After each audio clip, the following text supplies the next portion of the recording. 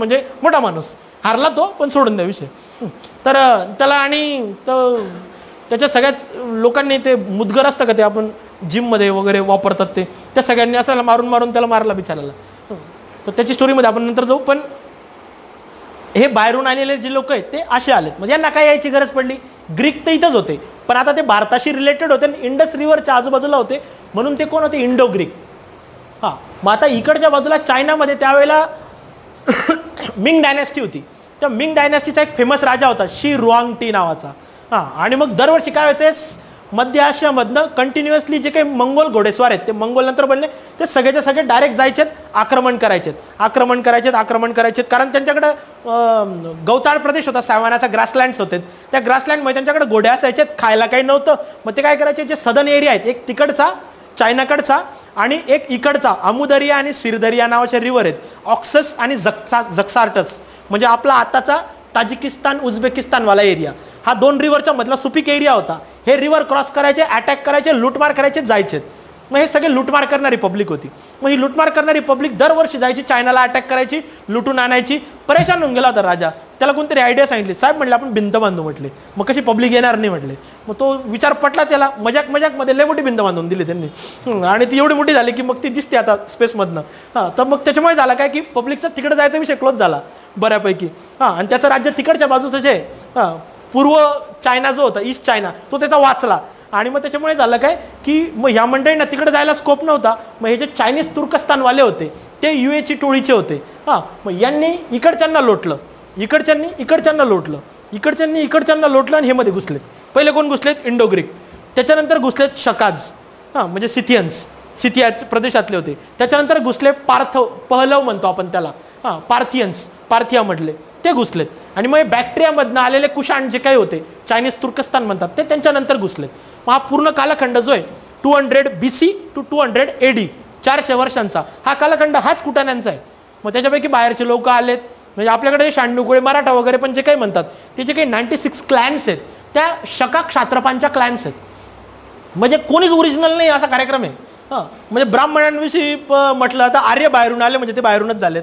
हां, राजपूत या शब्दाविषयी म्हटलं जातं की अग्निकुला थेरी 1000च्या अगोदर 1000 ज्यावेळेला गजनीचे आक्रमण चालले होते त्याच्या अगोदर हिंदुशाही किंगडम होतं. आनंदपाल आणि जयपाल असे राजे राज्य करत होते. अफगाणिस्तानच्या किंगडमचं नावच हिंदुशाही किंगडम होतं, म्हणून आपल्या बऱ्याच लोकांचा जीव आता खालीवर होतो. आपले हिंदू बांधव होते ते आता मुस्लिम झाले, एटसेट्रा. तर ते अफगाणिस्तानमधलं किंगडम होतं.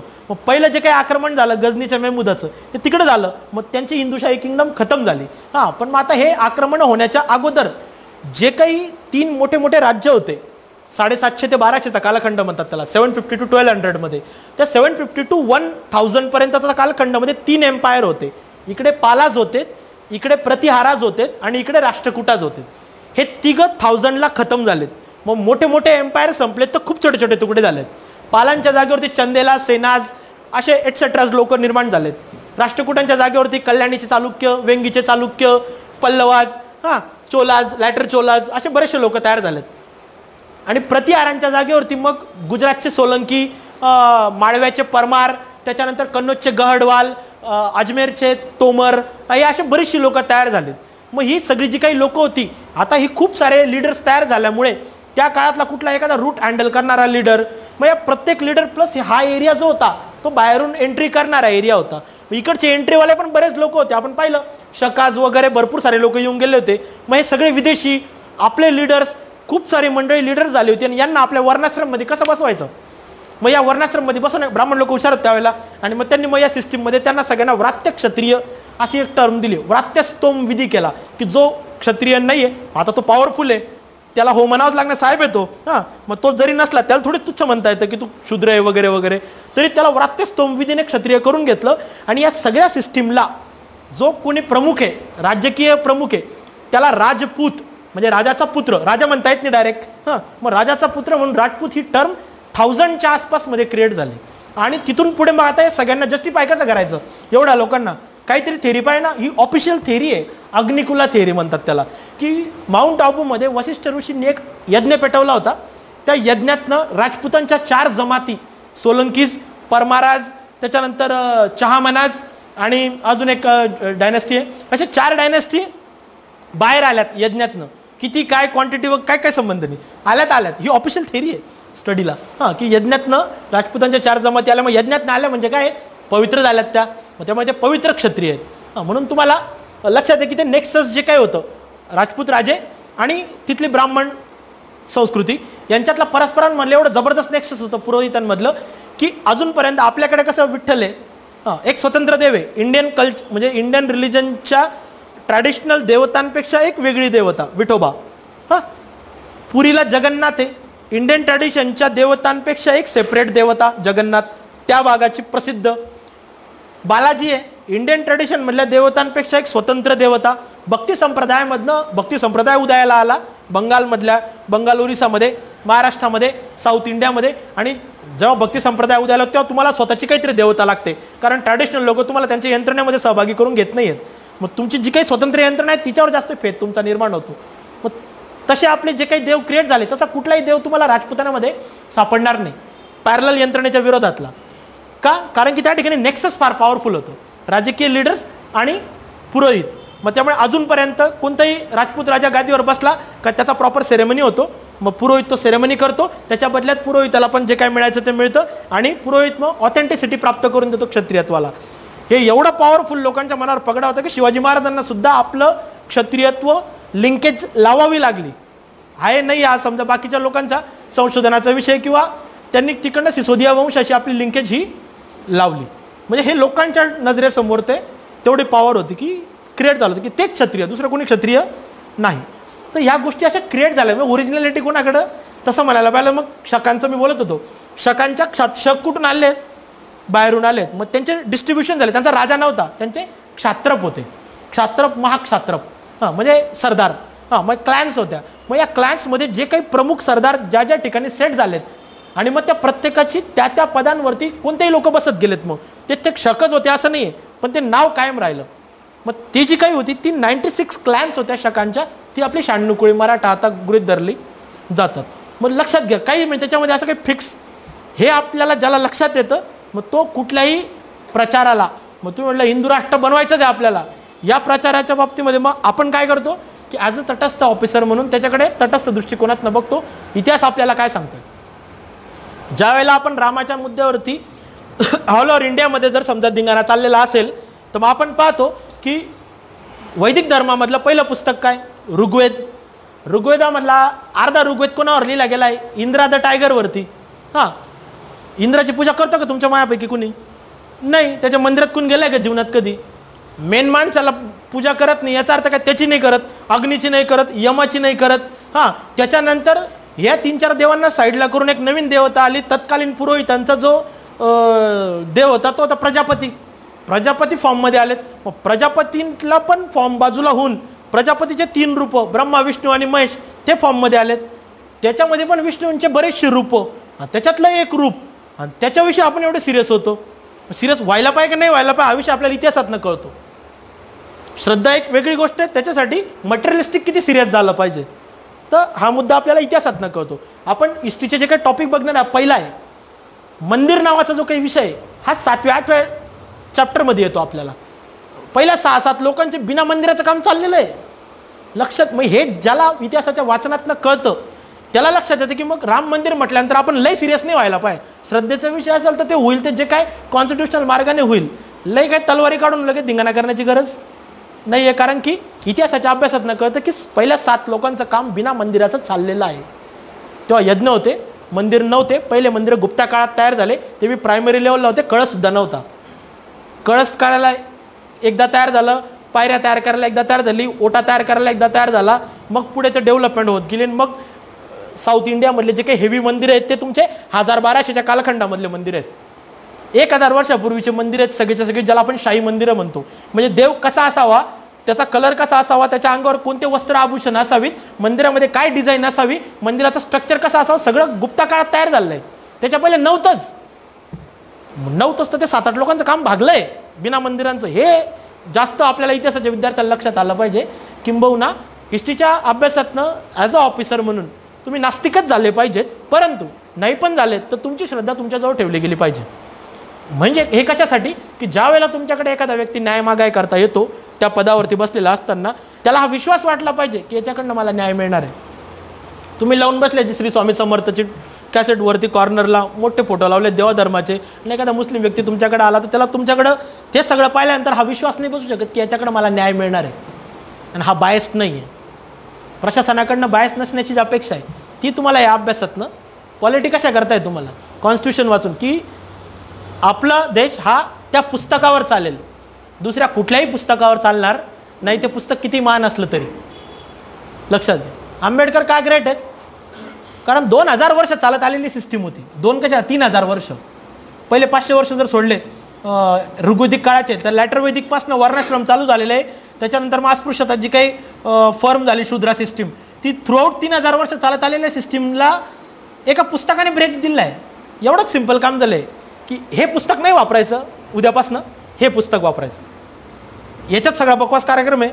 याच्यात कुठलाही बकवास कार्यक्रम नाही. सिंपल बदल. मग त्या एकाच झटक्यामध्ये सगळी सिस्टीम खतम होऊन गेली ना.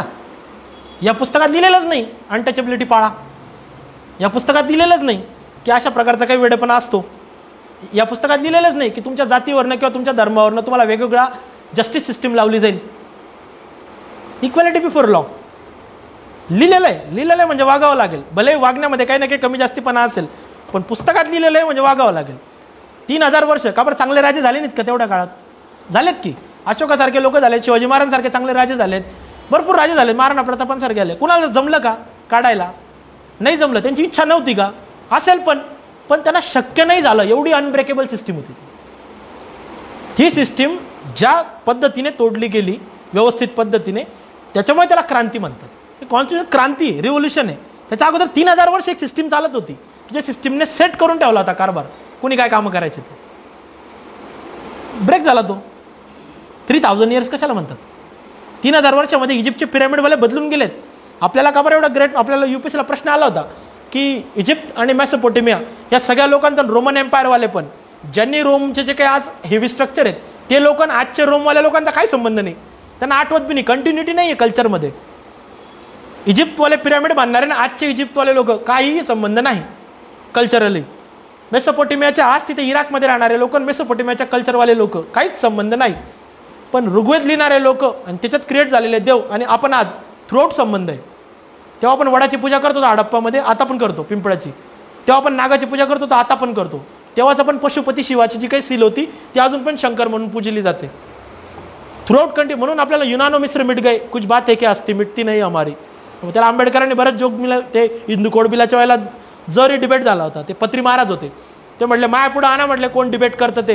हिंदू धर्म प्रचंड जे काही आलेले संकट आहेत म्हटले त्यांना सामोरं गेलेलं आहे. आता सगळीकडे एक चाललंय बरं का डिस्कशन, हिंदू राष्ट्र, हिंदू रिलिजन, सेक्युलर हा शब्द किती बकवास आहे वगैरे वगैरे, सगळं डिस्कशन आजूबाजूला चालू आहे.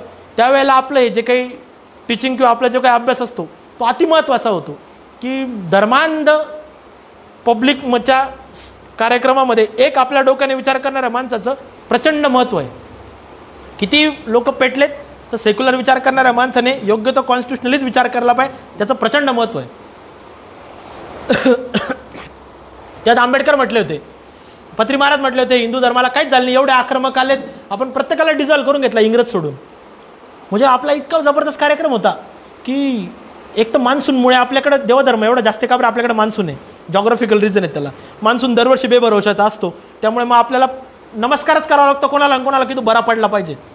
त्याच्यामुळे ते जास्तीत जास्त प्रमाणे आपले सगळे फेस्टिवल्स वगैरे जे काही आहे ते सगळे मान्सून रिलेटेड आहेत.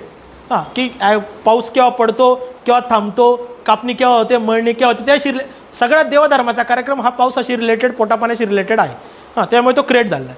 विषय काय आहे की त्याच्यामुळे आपलं रिलिजन जरा जास्त आहे. पण आंबेडकरांनी त्याच्यावरती काय सांगितलं, त्यांनी पत्री महाराजांनी सांगितलं की अनेक आक्रमक आले तरी सुद्धा हिंदू धर्म हा टिकून आहे सगळ्यांना तोंड देऊन. म्हटले तुमच्यावर आक्रमक आले, तुम्ही नांगी टाकलीत, पळून गेले, कोपऱ्यात बसलेत, ते अशी मॅनेज करून घेतलं, त्यालाच आपल्यामध्ये डिझॉल्व्ह करून घेतलं थोड्या दिवसांनी. साधे ना. हिलिओडोरसला काय हिलिओडोरस या नावाचा आणि स्वतःला वासुदेव म्हणायचा काय संबंध आहे का? कनिष्कच्या अगोदरचे लोक कुजुल कॅडफिसस, विमा कॅडफिसस असे नावं होते. काय संबंध आहे आपला आणि त्यांच्या नावाचा? नाही. त्याचं एकट्याचं नाव बरं वाटतं आपल्याला, कनिष्क, हुविष्क, दोन नावं आपल्यासारखे वाटणारी. ही मंडळी म्हणजे त्याला डिझॉल्व्ह करून घेतलं आपल्यामध्ये. कल्चरमध्ये. फक्त एकाच लोकांना शक्य झालेलं नाही आहे, ब्रिटिशांना, कारण त्यांचा सेट टार्गेट होता. पैसे घेण्याकरता आले होते, थांबायकरता आलेले नव्हते. आले होते म्हणा तसं CST वगैरे पाहून आपल्याला वाटतं, परिसर बिल्डिंग्स पाहून की इथंच थांबायला आले होते. बापूंचं ग्रेटनेस तेव्हा कळतं. त्या बिल्डिंग जर पाहिल्यात त्यांनी, ब्रिटनमध्ये जशा बिल्डिंग मानल्या तशा बिल्डिंग मानल्यात आपल्याकडं. तिकडं रेल्वे आणली, इकडं रेल्वे आणली. ते इथं राहायला झाले होते. बाकी कुठल्याही कॉलनीमध्ये त्यांनी एवढ्या डेव्हलपमेंट केलेल्या नाहीत. नाही तर साऊथ आफ्रिकेत चालला असता ना कार्यक्रम, एवढा नव्हता. आपल्याकडेच बांधलाय सगळा. इथं तर राहायला झाले होते ते, पण ते नाही जमलं कार्यक्रम. बापूंचा इतिहास अजून मस्त येतो, आपण पाहू पुढे आला तर या पद्धतीने. तो विषय काय की हे सगळी लोक येत गेली आणि ती येत गेल्यानंतर त्यांनी भारताविषयी लिहून ठेवले. तर चायनीजमध्ये पण 3 महत्त्वाचे लोक, फाइयान, युआनशांग, इत्सिंग, चाओजुकुआ असे 4 एक लोक आले. त्यातले महत्त्वाचे 2 फाइयान आणि युआनशांग. ते बघायला आले इकडे भारत कसा आहे काय, अभ्यास करायला आले. त्यावेळेला आपल्याकडे नालंदा, विक्रमशिला, ओदंतपुरी, सोमपुरी, तक्षशिला होती काही प्रमाणात. नंतर लेट झाली होती, तक्षशिला थोडी जुनी झाली होती, पण नालंदा फॉर्ममध्ये होती. मॉडर्न स्ट्रक्चरवरती नालंदा. हाही प्रश्न UPSCने विचारला आहे की नालंदा आणि तक्षशिलामध्ये काय डिफरन्स होता बा त्या टाईपमध्ये. तक्षशिला म्हणजे काइंड ऑफ हे पुण्याचं कल्चर होतं. हा क्लास, तो क्लास, तो क्लास, तो क्लास. मग कोणत्याही गुरूंच्या घरी जायचं, ज्ञानदान घ्यायचं, गुरूंना मनाला पटेल तेव्हा ते शिकवतील. गुरूंच्या घरी कामं करायचे, झाडू मिडू मारायचा, सेवा करायची, शेवटी काय पटेल ते पैसे द्यायचे नाही द्यायचे, गुरुदक्षिणा, या टाईपमधला कार्यक्रम होता. म्हणजे पर्टिक्युलर विषयाचे पर्टिक्युलर गुरु होते, त्यांच्या मूडनुसार शिकवायचे. नालंदाचा तसा कार्यक्रम नव्हता. एक युनिव्हर्सिटी, त्याचा कोणतरी डीन, भरपूर सारे professors, set structure, 1000 admissions, residential arrangement, असा तो कार्यक्रम होता. हा डिफरन्स तुम्हाला त्या मेन्सच्या उत्तरामध्ये लिहायचा होता. विचार करा UPSC प्रश्न पण कसे विचारते. म्हणजे UPSCच्या बाबतीमध्ये आपण जर कंबाईन थोडंसं घेतलं तर तुम्ही सगळं वाचून या. UPSC काय प्रश्न विचारते. तुम्हाला पानिपतचे 3 लढाई माहिती आहेत. पहिली कधी झाली, दुसरी कधी झाली, तिसरी कधी झाली, कोणाकोणामध्ये झाली, कोण हरलं, कोण जिंकलं, सगळं माहिती तुम्हाला तारखांवाईज. ते काय विचारतात, Y all the empire shaking battles fought on Panipat only. जेवढेही काही एम्पायर चेंज करणारे बॅटल्स झालेले आहेत ते पानिपतलाच का बरं झाले 3 ठिकाणी. हा जनरल नॉलेजला पडणारा प्रश्न आहे. सामान्य माणसाला पडला पाहिजे की 3 पानिपत का बरं शब्द आहे. पानिपतमध्ये असं काय की 3 वेळा येतं ते. पहिलं पानिपत, दुसरं काही लढाई सापडली ना जागा, त्यांना भरपूर जागा आहेत ना, तिथंच कसे आले ते सगळे लोक महत्त्वाचे. हा प्रश्न UPSC विचार. मग UPSC तुम्हाला हा आता कुठल्या पुस्तकात नाही की का बरं तिथं झालेत. ते तुम्हाला बऱ्याच अवेअरनेसमधनं तुम्हाला तिथपर्यंत उत्तरापर्यंत पोचायचं. ते काय प्रश्न विचारतात, गांधी तुम्हाला सगळं माहिती आहे. ते विचारतात गांधी नसते तर काय झालं असतं. मस्त प्रश्न आहे की नाही. तुम्हाला सगळे आंबेडकर माहिती, पुढे विचारतील ते आंबेडकर नसते तर काय झालं असतं. झालं डोक्याला ताण लावायचा की नाही. म्हणजे तुमच्या पुण्यात बसलेल्या पोरालाही डोक्याला ताण लावायचा आहे आणि गडचिरोलीवाल्या कार्यकर्त्यालाही डोक्याला ताण द्यायचा आहे. इक्वल ऑपॉर्च्युनिटी आहे. त्याच्यामुळे तुझ्याकडे बायस नाही आहे तिकडे कार्यक्रम प्रश्नांच्या स्वरूपामध्ये.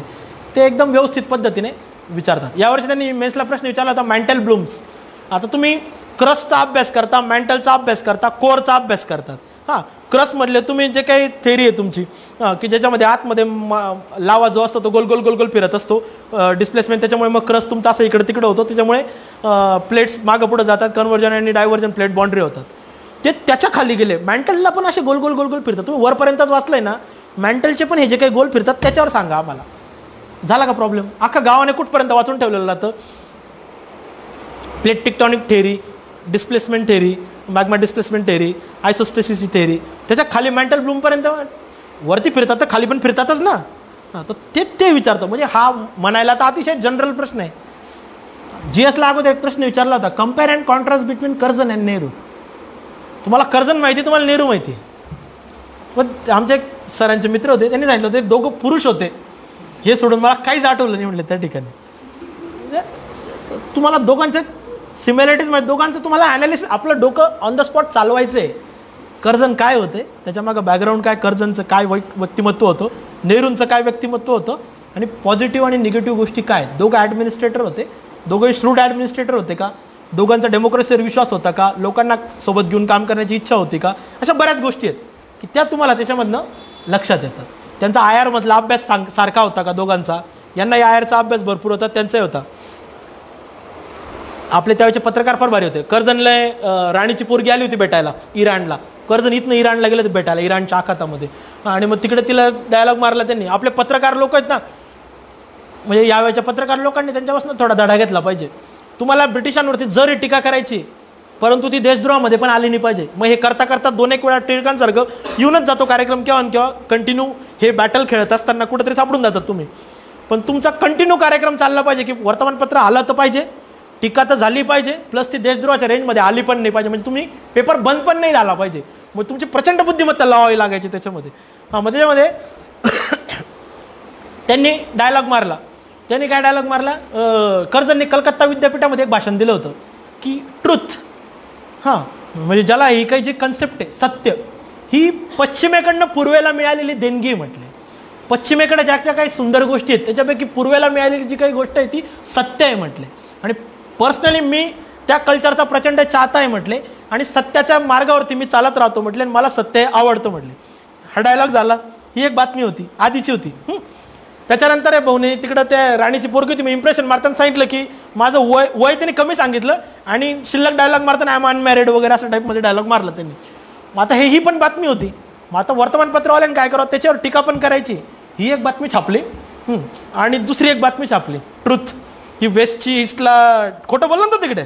त्याच्यावरती टायटल मारलं की कर्जन यांना ते आपल्या पश्चिमेच्या सभ्यतेच्या सत्याचा विसर पडला असेल कदाचित म्हटले, राजकुमारींच्या प्रभावाखाली एटसेट्रा. जर इज्जत झाली आता, म्हणजे तुम्ही एकाच वेळेला दाखवून देता की तो किती खोटं बोलतोय बा असं, आणि दुसरीकडे त्याचा डायलॉग मारताय की आम्ही आमचं काहीच बोलत नाही, तूच बोलला होता, आम्ही जरी टीका करतो की तू खोटा नाही, तू स्वतःच म्हटला होता की मी सत्याच्या मार्गावरती चालतो. या टाईप म्हटलं त्यांचा असा कम्पॅरेटिव्हली कार्यक्रम तो चालवला जायचा. टिकांवरती काय केस झाली होती, कारण चापेकर बंधूंनी जो रँडचा वध केला त्याच्यावर त्यांनी आर्टिकल लिहिलं होतं, असे खून का होतात. खून होणं चुकीचंच आहे, असे खून का होतात. मग ब्रिटिशांनी त्याच्यामधनं काय इंटरप्रिटेशन केलं की हे जस्टिफिकेशन ऑफ मर्डर आहे. मग त्याच्यामधनं त्यांनी ॲक्च्युली ते दोघं आर्टिकल हे खाडीलकरांनी लिहिले होते, कृष्णाजी प्रभाकर खाडीलकरांनी, पण शेवटी ते उपसंपादक होते आणि संपादकावरती जबाबदारी येते. तर त्याच्यामुळे त्यांनी सँक्शन केल्यामुळे ते टिळकांचे स्वतःचे नव्हते लेख ते दोघं, ज्याच्यावरती त्यांना एकदा 1.5 वर्षाची आणि एकदा 6 वर्षाची शिक्षा झाली.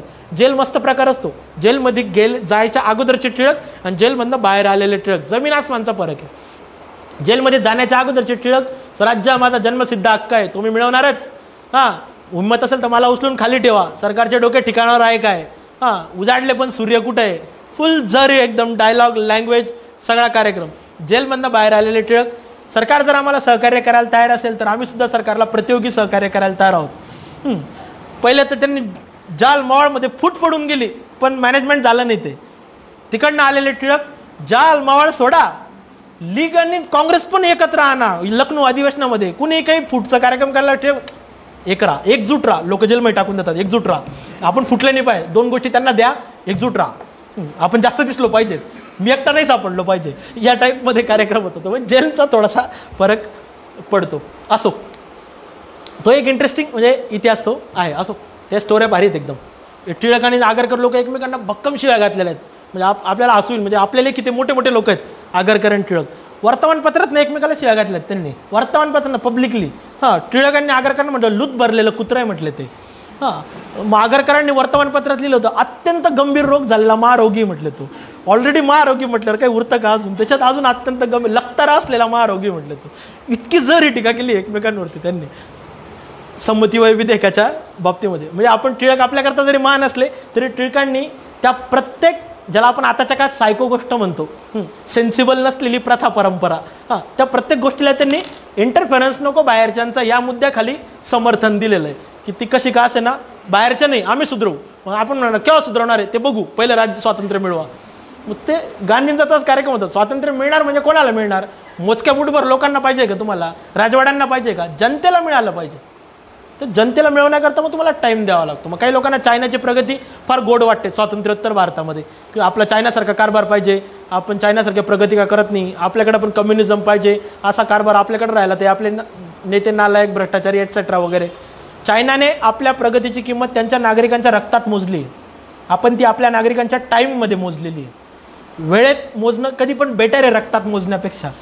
त्याच्यामुळे आपली प्रगती सस्टेनेबल आहे. त्यांच्या लाखो कोट्यावधी पब्लिकचा जीव गेलेला आहे ऑफिशियली. म्हणजे माओच्या काळामध्ये तर एवढा धिंगाणा चाललाय, चायना जे काही इज्जतमध्ये आज आहे त्याच्यात काही माओचा वाटा नाही. म्हणजे त्यांच्यातला जो इज्जतदार माणूस असेल तो अजिबात माओला क्रेडिट देणार नाही. आपण अजून पण असं म्हणू शकतो की आपला देश हा गांधींचा देश आहे. ते असं धारिष्ट्याने म्हणू शकत नाही की माओने आमचं कल्याण केलं. माओ ॲक्च्युली चेअरमन माओ होता. इंडिया हा एकटा देश आहे की ज्याच्यामध्ये ज्याने चळवळ चालवली, लढवली, जिंकवली, तो कोणत्याच पदावर नाही बसला. एकटाच देश आहे आपला, दुसरीकडे कुठंच नाही. मग ते अनुकरण नेल्सन मंडेलाने केलं, पण ते पण राष्ट्राध्यक्ष झाले. आपल्याकडे असा कार्यक्रम आहे, तरी आपल्याकडे गांधींना शिवाय घालतात. असो, पॉवरफुल कार्यक्रम गांधी म्हणजे तुम्ही शिवाय देऊ शकतात. तुम्ही प्रेम तर काही कोणी करत नाही गांधींवरती. मी गांधींचा एकदम हार्डकोर फॅन आहे असं काही कोणी कार्यकर्ता सापडत नाही. गांधीविषयी आपण बघूयात थोडंसं. त्यांच्या चुका जेव्हा येईल ना त्यावेळेला डिस्कशनमध्ये एक 20-25 चुका निघतात. मग त्याचं एक एक ॲनालिसिस आपल्याला कळायला करता येतं की गांधी कुठं कुठं चुकले का नाही चुकलेत. गांधींमुळेच फाळणी झाली का, गोडसे चांगला माणूस होता वगैरे वगैरे टाईपमध्ये. आणि तुम्ही म्हणणार याचा काय रिलेव्हन्स आहे, गोडसे ना चांगले म्हणणारे लोक आहेत का अस्तित्वात. गोडसेंची भक्ती करणारे लोक आहेत, जयंत्या साजऱ्या करणारी पब्लिक आहे. त्याचं डायरेक्ट प्रॉपर सेलिब्रेशन बंदूकने गांधीला मारतात कुशाल, रक्तमिक्त निघेल इथपर्यंत. म्हणजे अवघडच कार्यक्रम आहे ना. म्हणजे 2-4 लोकांनी गांधींच्या ट्विटरला टाकायचं गांधी मान होते आणि बाकीच्या लोकांनी शिवाय द्यायच्या दिवसभर, याला काही अर्थ नाही ना. म्हणजे पण गांधी विचार करा, त्यांनी एवढा भयंकर इम्पॅक्ट टाकलेला आहे सोसायटीवरती की तुम्ही त्यांचा कोणी फॉलोअर नसताना, त्यांची स्वतःची काही टीम नसताना, त्यांचा अपमान केल्यानंतर कोणाचंच मन दुखावलं जात नसताना रंगीला गांधी तुम्ही टाकून द्या शब्द, बिंदास तुम्हाला काही वाचायला भेटेल, कोणत्याही ग्रुपवर टाका, कोणाचंच मन दुखावलं जाणार नाही. तरी सुद्धा गांधीला तुम्हाला इग्नोर करतात. ते ज्या माणसाला काही बोलल्यावर फरक पण पडत नाही कोणाला, तरी तुम्हाला त्याला काढून टाकता येत नाही. साधं जरी काम असेल का त्यांचं इम्पॅक्ट एवढा. असो, हे चॅप्टर आपलं पहिलं चॅप्टर या पद्धतीने आपल्याला पाहायचंय. त्याच्यानंतर आपण पाहणार आहेत दुसरं चॅप्टर, प्रागैतिहासिक कालखंड.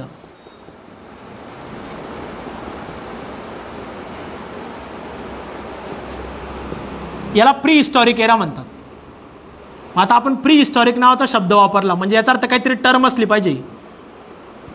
कोणताही एरा जो असतो तो 3 त्याला टर्म आहेत. Pre historic era, historic era किंवा त्याच्या अगोदर प्रोटो हिस्ट्री आणि हिस्ट्री, असे 3 भाग पडतात. प्री हिस्ट्री, प्रोटो हिस्ट्री आणि हिस्ट्री. प्री हिस्ट्री म्हणजे असा कालखंड की ज्या कालखंडात माणसाला लिहिता वाचता येत नव्हतं. वाचायचा विषय वेगळा आहे, लिहिलंच नाही तर वाचणार कुठं नाही. लिहिता येत नव्हतं, त्याच्यामुळे त्याने काही लिहून ठेवलेलं नाही, त्याच्यामुळे आपल्याला काही वाचायला उपलब्ध नाही. त्याच्यामुळे मग आपण त्याने एकमेकाला मारलेली दगडं आणि खेळलेली भांडी, दगड आणि भांडी आपण ज्या कालखंडात खेळतो त्याच्यावरनं आपण त्याचा अभ्यास करून सांगतो की तो माणूस कसा होता. तो कालखंड म्हणजे प्री हिस्टॉरिक कालखंड, की ज्या कालखंडात रिटन डॉक्युमेंट काय अवेलेबल नाही, कारण लिहिलेलंच नाही.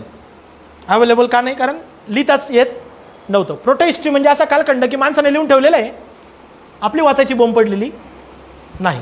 Indus valley civilisation, return document आहेत, लेखी आहे गोष्टी लिहिलेल्या कोरलेल्या वगैरे, आपल्याला त्या वाचता आलेल्या नाहीत. त्याच्यामुळे पुन्हा एकदा आपल्याला त्याने खेळलेली भांडी, वापरलेली दगडं, उभा केलेलं इन्फ्रास्ट्रक्चर, याच्यावरून आपल्याला डायलॉग मारावा लागतो की त्या काळातला माणूस कसा होता. हे म्हणजे कसं आहे माहिती का, अँशियंट इंडिया फार भारी आहे.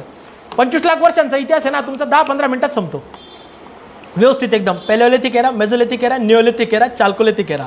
पॅलिओलिथिकमध्ये लोअर पॅलिओलिथिक, मिडल पॅलिओलिथिक, अप्पर पॅलिओलिथिक. अप्पर खाली आहे बरं का, कारण तो नंतर येतो. मग ते हुशार लोक होते, थोडे प्रगती झाली. म्हणजे तो असा आहे, हा लोअर आहे मागचा, मिडल, अप्पर म्हणजे पुढचा, नंतर येतो ना तो. मग तो असा केला का आपल्याला वाटतं हा लोअर, खाली लोअर पाहिजे, पण तसं नाही. ते लोअर म्हणजे वरचा जुनावाला कार्यकर्ता, तो डाऊन मार्केट होता. तो फक्त निसर्गात आढळणारे दगड वापरायचा.